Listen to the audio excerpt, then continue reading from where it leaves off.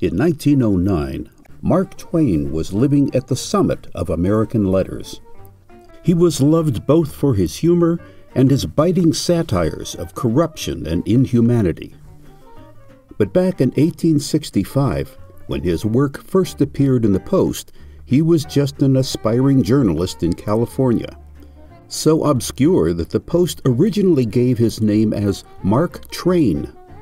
This was 4 years before he wrote of his tour of Europe and the Holy Land in The Innocents Abroad. For years, excerpts from that book appeared in the Post. Twain was far from being the only humorist of his time. The Post also published Artemus Ward, John Phoenix, Josh Billings, and others. But Twain appeared more often than any of them. There was something unique about his humor. It was more imaginative, more unexpected, and, well, funnier. Americans still find him funny. In those early days of his career, though, he sometimes pushed the limits. Some of his pieces strayed into the crude, the grotesque, or shocking.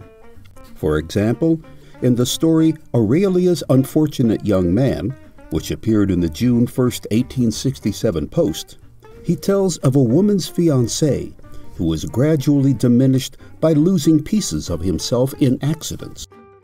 Or, in his lecture on the Hawaiian Islands, he offered to show the audience how cannibals ate their food.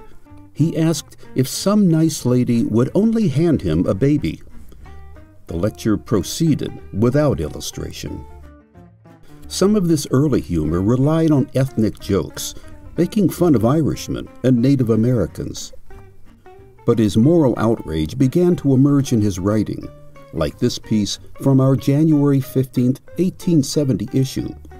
It tells how white settlers, through their efforts at civilizing the Hawaiians, had killed off 80% of the native population.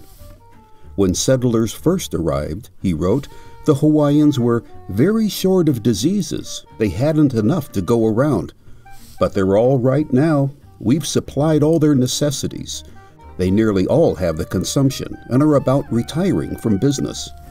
In his later years, Twain regularly mixed the critical and the comical. Humor, he said, shouldn't profess to teach or preach, but it must do both if it would live forever. I have always preached, he added. If the humor came out of its own accord and uninvited, I've allowed it a place in my sermon.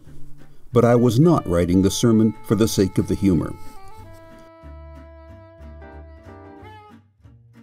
This video is brought to you by the Saturday Evening Post Digital Archives. Saturday Evening Post members can explore our 200-year-old archive and receive 6 issues of the Post print edition for only $15 a year.